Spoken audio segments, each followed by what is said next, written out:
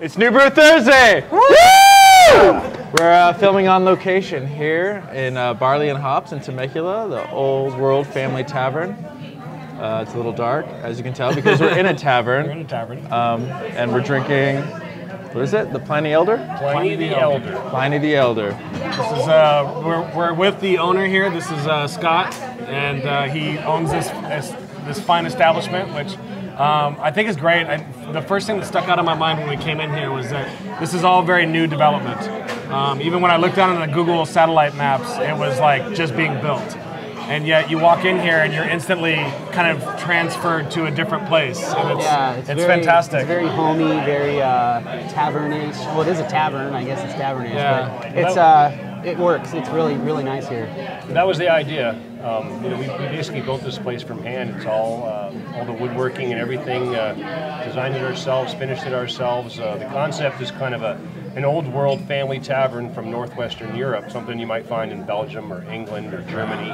So we do a little bit of each of those countries justice, hopefully. We have about 250 beers, mostly from Germany, Belgium, England, and then West Coast America craft beer scene. And you have an impressive tap list as well. It's, You guys, are you still at 20, or have you We just expanded? added 15 more. Added 15 Wow. more. 35. We're getting ready to taps, add 6 more and 2 casks. What's the slogan? I liked it a lot. It started out 18 beers on tap, none of them crap. Yeah. Right on. But we still refuse to put any domestic beers on tap. That's awesome. That's I like awesome. it. So probably why you guys stuck it out. You can get for a us. Bud Light anywhere, but you got to come to a great establishment to get good craft beer. So. Yeah. And that's why we're here. We're trying to focus on doing some good craft beer bars in the area. I think another good part of this is that you're in Temecula, so you're kind of ostensibly what is known as wine country. Yep. And so it's you're kind of fighting that little stereotype. So do you find that you are converting some wine drinkers, or some. We have like Lindemann's Raspberry Framboise on tap. Okay. That's a nice conversion beer for wine drinkers. Absolutely. So, and like we said, we're drinking Russian River's Pliny the Elder. This is a personal favorite of mine as far as IPAs go. Pliny the Elder is named after a Roman naturalist named Pliny, who is attributed to naming the actual hop flower and giving it the Latin name for wolf in the shrub or something like that. Something like that. Yeah, wolf of the shrub, because of its bitterness and its harshness. It was kind of like a little... And its bite. Its bite, yeah, exactly. So, and we're going to be pairing that today with some staple items that you can get here at Barley and Hops. One is their bangers and blankets. Blanket bangers. Blanket bangers. And this looks, I'm looking at this thinking like, I want to just devour this right now. Yeah. Like, I want to push Brad out of the way and just dive into this. And then we're also doing a pulled chicken spicy sandwich. And they were kind enough to split that sandwich into 4 for us. So what you would get off the menu is a little bit bigger. But so we're very excited. I think the to try one off this the stuff. menu is this whole thing in one sandwich. Exactly. So it's just a little bit bigger. So this is my first time having this beer too. I've never even heard of it, and so like most shows for me are new brews. He's had a lot of them, and I think I'm the only one on the show who really gets to explore the new side of the beers. So well, what do you think of this one? So far from what I've had, it's awesome. It's got a really floral scent to it. It strikes me as something that's really going to kick me in the face, you know. But then when you drink it, it's got the bitterness, and it's really backed up by the malt. You know, it's very well balanced. Very balanced. Yeah, it's very good. It's considered the best IPA, certainly the best double IPA in the world. This was a 2004 bronze medal for GABF, and then a 2005 gold medal for GABF, and then a 2006 gold medal for the World Beer Cup. Wow. So they've certainly earned their reputation as being a really Now that I know that, IPA. it tastes a little better. So, but this one, I think, over a lot of the IPAs that I've had, this one really does have the aroma that just kind of brings you to the beer. Yeah, I was gonna say, you had an interesting story about Vinny the brewer for that. Yeah, Vinny Salurzo was born and raised here in Temecula. His parents started Salurzo's winery, and Vinny started home brewing on their property. And he opened a brewery when he was about, I want to say 19, 20 years old, called the Blind Pig Brewing Company here in Temecula. Now, there was a little bit of fallout there, and he ended up at Corbel, brewing for Corbel, started a brewing company called Russian River, and then ended up kind of buying himself out, I guess, and moving to Santa Rosa, where he has the Russian River Brewing Company. And he's recently, about a year and a half ago, opened up a full brewery about a mile away, and he makes pretty much nothing but Blind Pig, Damnation, and Pliny the Elder. Yeah. And a few of the other ones that I really, they do a sour, I think, called Consecration. And another one. And I love that Temptation. beer. Yeah, and Temptation. Yep. And so they have, Russian River is one of those breweries that has like these hidden beers that you don't really know very much about, but then when you find them, they become instant favorites. His sours are phenomenal. Yeah, sours are something that I've just recently gotten into. I tried my first one probably a couple weeks ago, and it blew my mind. I've never had a sour beer. And it was just like, whoa. Yeah, you wouldn't get that from the name. And I think if you've never tried a sour, the first time you're gonna hate it. That's kind of my rule of thumb. With people is like, when you drink it the first time, you're gonna absolutely hate it. Start drinking some IPAs after that. Start drinking some other stuff, and then come back to it. And I guarantee you'll fall in love with them. So, but let's dig into this food because I can't really hold off on this. This is a spicy chicken. Spicy chicken, spicy pulled chicken. So I think it's I don't know going what to that pair means, but- excellent. I'm going to dig into one of these right here. And help yourself, Scott, to this wonderful food that the chef Eric. Chef Eric was kind enough to help us out with the food, and Props I've to been him. running around like a madman. It's just, it's hard to eat until you mellow out a little bit. Yeah. So, I'm into that. no, Blind Pig. That's a beer that Vinny brews now. That was his original beer at the Blind Pig Brewing Company. That was his original recipe, and it was kind of discovered by accident. He was home brewing, and he accidentally put 50% too much malt into, I believe it was a pale ale. And so he said, basically for shits and giggles, decided to put 100% too much hops in it. And he came up with Blind Pig. Basically it's a borderline double IPA, kind of a single IPA. But at the time, all there was British style IPAs that were very mild. 4 or 5% beers. Yeah. And here he had this, what is now kind of considered the West Coast IPA. And from that, now you have Imperial IPAs, you have Dogfish's doubles, 120-minute IPA, and people are doing them all over the world now. Right. The hoppy craze, while starting in the West Coast, and while we're known for that out here, has really moved across. Even in the international side of things, you're seeing like the strong dark Belgian IPAs that are getting created, the stuff that's going on even in Europe right now. They're really starting to like represent the hops. And Scotland has one called Brewdog. Right. Yeah. Monster Brewdog IPAs is too. awesome. Yeah. And we actually just got a couple bottles of their Tactical Nuclear Penguin, which is the highest ABV.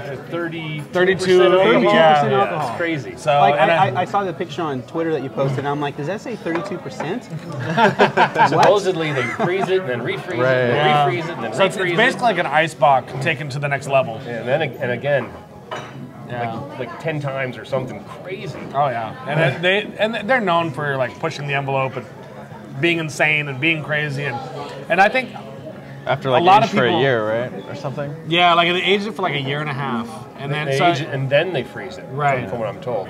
So and I like Brewdog, and not to go off on a tangent, but I like Brewdog because they kind of epitomize to me what the craft beer industry is taking it to the envelope, taking risks, taking chances, experimentation, just whatever happens, and sometimes you'll get really great beer, and sometimes you'll just get absolute swill, and that's what the exploration's about. So Yeah, it's Dogfish awesome. is kind of on that tip Yeah. also, with all the stuff that they He's come very out with. innovative. Yeah, Sam does some really interesting beers. We did Dogfish Head Pangea last week, and that's a great holiday beer and just meaty, and so.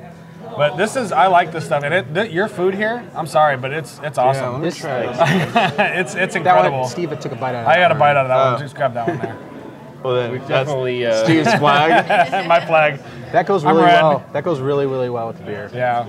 Have you tried this? Try that, Nope. because it's the bangers have got like a nice spice kick that like really helps with this. Really? Yeah. we got a little stone ground mustard there. Oh, Yeah, I got to dip that in Dipping there. them I totally It's missed still the your- mustard. Yes, you did, sir. Deal it. with it. So we, as we mentioned, Eric is the chef here. Yep. And he was kind enough to help us with the pairings and to create some amazing food for us. And Okay, now I got to try it with He's putting on an amazing beer dinner a week from tonight. right on. It's an English style beer dinner with all Christmas ales. Like a Abita's Christmas Ale and Anchor's Merry Christmas, Happy New Year. And I think we have Uden Carolus' Noel as well. We try to do a beer event every third Saturday of the month. Every third Saturday. For instance, in January, we're doing a Belgian-style strong ale festival. Oh, Oh, awesome. It's one of 4 that we do during the course of the year. When was that again? Every third Saturday. the third Saturday of January. So that'll be January the 20. Well, that's The date will appear right here. I believe it's the 16th. What kind of beers will you be featuring at that? We'll have Stone's Cali Belgique. awesome beer. We'll probably have Chimay White, Saint Bernardus, Delirium Tremens. Oh, right on. Chimay White is good. We should totally Parade, come Guten I think you'll see the 3 of us here roaming around. to Sans cameras. Those are great beers. Chimay is one of the Belgian beers that kind of got me into Belgium. And I think everybody has their Chimay moment. Right. And so I've never had my Chimay moment. Well, you're not a big Belgian fan though either. You don't drink a but lot of Belgian beers. I still am waiting to have my Chimay moment. We'll have that. Have you had Chimay? Yes. No, I've never had it. We still need to have the 3-liter bottle party. That's what I'm waiting for, the 3 liter Yeah. bottle party of Chimay. So, but yeah, that's one of the things that I really like about Belgian beers is that you can get, they really go all out with their, you get the goblets with the name and it's specific glasses. Every Belgian beer has its own. Right. Not every Belgian beer, but every Belgian brewery has its own specific glass. Yeah. And if you go to a good Belgian bar and they don't have the glass, they won't serve you the beer until the glass is available. Yep. Wow. Yep. Wow. And I've been to a few. I'm personally a glassware freak, so I collect glassware. So I have a huge collection of Belgian glassware. I'm getting into the craft beer glassware right now. Getting a couple of all of my favorite breweries glassware. So yeah, I'm all about it. And what nothing angers me more than when I go to Yard House or something like that and I order a Belgian beer and they serve it to me in a wine glass. Right. It's no, you need to take this back and get it in the right glass. No, or don't serve it. Because I'm very much about that. That's, Do you have any Delirium Noel glasses? I don't. A little pink elephant and a I Santa don't. Claus I've been hat? looking for those, I yeah. have a couple I can give you. Oh, right on. Wow. See? This is Scott's awesome. And I'm going to give him a big, huge hug after the show. And we won't put that on camera because he'll have this really awkward look on his face. I feel like I'm splitting you guys up. I feel a little bad. So I'm looking at these tables, and I'm going to do a cutaway to the table, but it's basically this barrel that has all these beer coasters on it from different breweries or whatever, and it looks like there's just a bunch of lacquer dumped on it. And we were talking about Yeah, it. I love these tables. This And is a they're great idea for the bar. Awesome. Yeah. And Where do you get these made? exactly. They were purchased, the wine barrels are ex-wine barrels Okay. from a local winery that I purchased. Really? Which is a nice little now it's at a craft beer bar. What?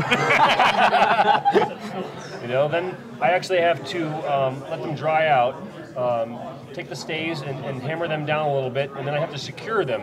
So you make these yourself? Yeah, then I roll them, and mark them, cut them, then sand them, stain them, top them, and then I pour this 2-part epoxy product on top of them. Wow. Yeah, I love this stuff. Looks so thick. It's like a 3D coaster underneath. Right. Yeah. It looks fake, but I'm putting my So beer this on is the an coaster. Irish I know. I thing, keep right? moving it around to each coaster. That's the German one there. So they each have their own thing. This has got Irish coasters, Irish flag. That's got the German that's beers. right on. I didn't even notice that. That's German cool. theme. Yeah. Oh, and this is Belgian all one and an English Belgian? one. Okay. Oh, that's cool. That's Nice. cool. Yeah, and that's one of the things I like about this place. You look around, it's like you got the German beer steins, but then you kind of got the English feel with the pub, and you got some Irish thing going on, and some Belgian stuff. I love this place. Yeah, it's as think if you have to come here and check it out for yourself. You do, yes. Come here. Earlier, I think you said also, Scott, that you made the bar top also? Yeah, and the tables too. And the wainscot and all the decorations. The wainscot, wow. See, and I think that really, That's passion. again, that epitomizes, exactly, the passion that goes into somebody who's into good beer and good food and wants to set up a place. Because it's very easy to go out and say, oh, I want a bar top that looks like this, and I want this. But, making want this a stuff Irish yourself. bar, Yeah, exactly. It gets kind of kitschy and, It gives you a new whatever. appreciation for the place, too. Yeah, because exactly. they put some time and effort and thought and You can hard make it work more into unique, it. Right. Like if you go next door to the other side, I have a Belgian area, a California section, I have a Okay. German section, and an English section. You know, so I'm trying to. That's like, cool. sometimes okay, I'm out of tackers and signs. You know, no posters, so I'll just take a magazine from England. You know, cut up all these posters, make a collage out of it, and stick it on a piece of plywood and cover That's it with awesome. this stuff. Yeah, that's Right. awesome. Really So, cool. yeah, that kind of reminds me of just craft brew in general. Just Right, it's- you're just doing what you gotta do to make just it like work. being inventive and unique, and not That's just how being all like. Spear started. Yeah. Just experiment. Right. So that's very cool. And like I said, when I walked in here the first time, I just thought like, wow, this is so not what I expected. Yeah. You know, you see it from the outside, and you expect an ultra modern interior that's going to be like, you know, kind of a contemporary craft beer bar, and you're like, you walk in, you're like, oh wow. Well, it's contemporary and like old world at the same time. yeah, it really hits a really good balance. We tried to make it so it looked like it was the turn of the century, you know, with the candles, Right. you know, no fluorescent, just everything that you might see. Which except for created the some TVs, lighting issues, but unfortunately, you know. it's good. You know, actually contemplating not having any TVs, but You know, I kind of have to. Yeah, you get people that want that, but I could see that. You walk into a place that's like, look, no, this is an English bar, deal with it. I mean, you go into O'Brien's, you know, I'm sure you're familiar with O'Brien's. Down They in don't San have any Diego. TVs. Yeah. Stone doesn't have any TVs. Right. True. Because you know what? When you're here and you're with your friends, you're here to be with your friends and talk to them. And TVs, it can be a distraction. The TV's not really prominent though. It's You're kind of right, tucked away in the yeah. corner. Well, we're actually filming. The TV's right here. Well, you can see the TV. Can you see it in there? shot, Okay, yeah, so and yet no one, even though we're filming here, no one is looking in this direction. So like, obviously the TV is not that big an issue. Or so. we're not that big of an issue. Well, you know.